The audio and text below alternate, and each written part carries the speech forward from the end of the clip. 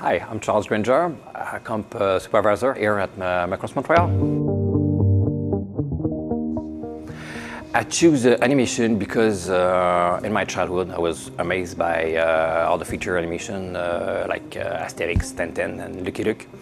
And for me it was a no-brainer to pick the animation industry as a career, because for me animation is one of the best forms of art.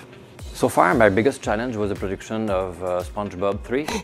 That could be my breath. Because the movie was so stylized, every aspect of the image of all characters, all assets needs to be perfectly balanced, tweaked, and yeah, we had to apply texture, fake motion blur, that kind of stuff.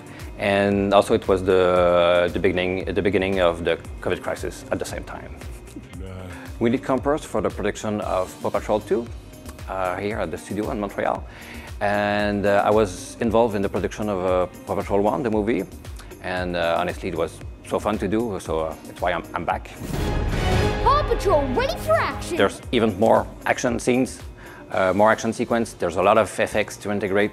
This is the biggest challenge of this production, is the integration of all the effects. Also working with Cal, the director, went super well. He gave us a lot of freedom.